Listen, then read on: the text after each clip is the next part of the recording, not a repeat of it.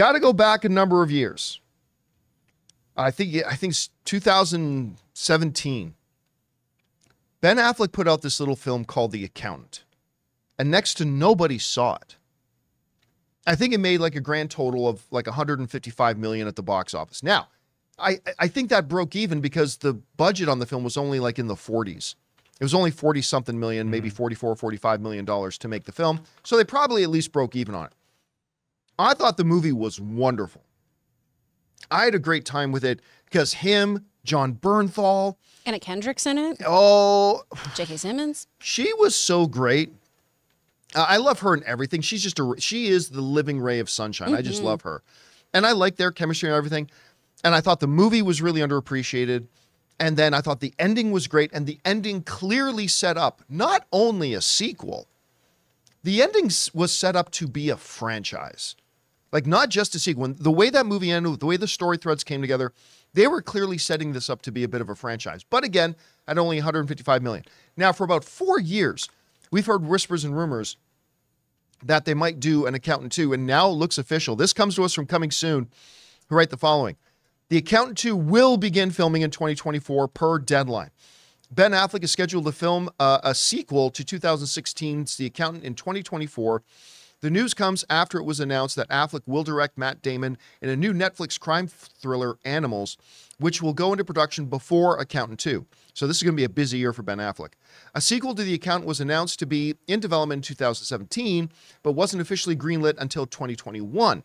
Gavin O'Connor, who helmed the original movie, is returning to direct. And I love the fact that they're getting the original director back for that. He also directed Affleck a couple of years ago in this little film that not a lot of people paid attention to called The Way Back, which was really kind of a self-meditation because it was about this coach who like struggled hard with alcoholism. Ben Affleck was going through that at the time. And I don't know if that made people feel weird about seeing it or not, but it was very cathartic for Ben Affleck. I like that movie much. He also did the Miracle on Ice movie, which, I mean, he's done a bunch of things that I've really liked. So I loved hearing that. Now, the key for me here, I love Anna Kendrick, but even more important than Anna Kendrick to this, I think, is John Bernthal, because the two brothers going off on whatever, do they become like an equalizer? Do they become like an A-team? If you need help and no one else can be there, you can call on the accountant. I think I kind of forget how that ended, because in my mind, John Bernthal wouldn't be able to be in the second one, but yeah, now I couldn't remember how this. I think I'm misremembering it. Yeah, I got to see it again. This is your Joker. We're like, no, everyone he died. can be there. Yeah, and then it also ended with like Ben distributing all this money, funding all these things. And it turns out like his handler is another person on the autism Spectrum. I was going to say scale. Spectrum. It's a really good movie. J.K. Simmons.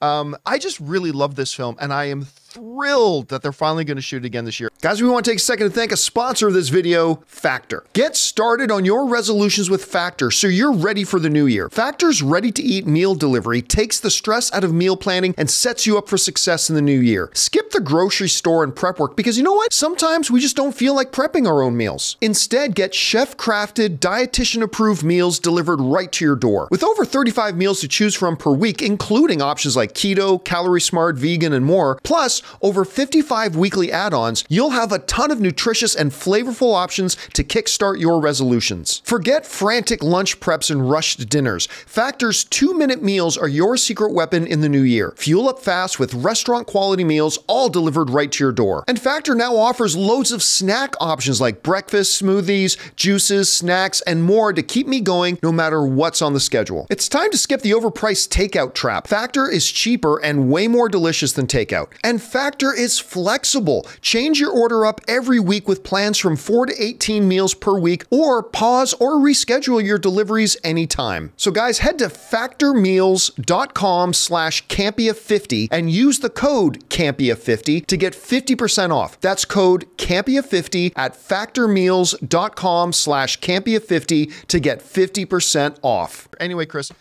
you hear about this news. Look, again, despite my enthusiasm, the reality is the first film didn't generate a lot of interest. I mean, it only made 155 million. Yeah. But I don't know. What do you think about this? I'm honestly pretty surprised when I got the show notes today. I was like, really? Are they doing that? Because the critic score of this was about 52% and the audience score was 76%. Right. Obviously, we've seen this in the past so many times too, where critics and audiences don't see eye to eye.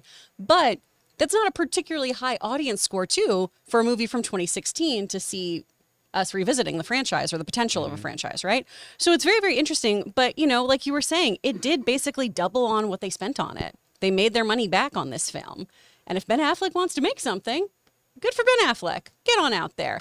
Plus, this is such a stacked cast, and especially with just how John Bernthal's grown as an actor and become such a phenomenon, I think that really is your ace in the hole now, is just having him be part of this and really, really showcase and highlight him. Because when he pops up in anything, looking at you, the bear, oh my gosh, it's just fireworks. But you know what's funny though? He's kind of made this career out of kind of popping up in small little roles. So whether it's something like The Bear, or whether it's something, remember, what was it was Wind River? Was that it? That had the two Avengers in it? Yeah. It was called Wind River, right? Yeah. He just had, like, John Bernthal was in that. And you'd be forgiven if you saw the movie and forgot that, because it was only in like a couple of scenes. He was the boyfriend of the murdered girl in that. So that's happened. John Bernthal's a really interesting case study, because I don't know why he's not an A-list star right now.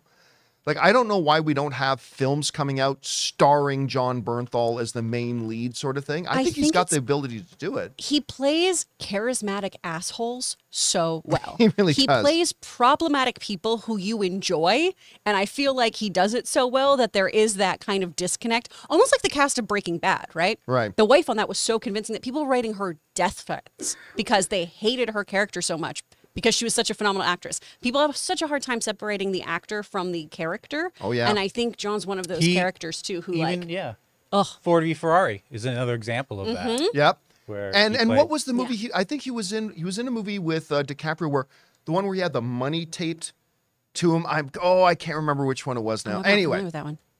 I'm super excited about this. This is a good day for me. I've been wanting an Accountant remake or a sequel ever since I saw the first film. So I'm super stoked about this.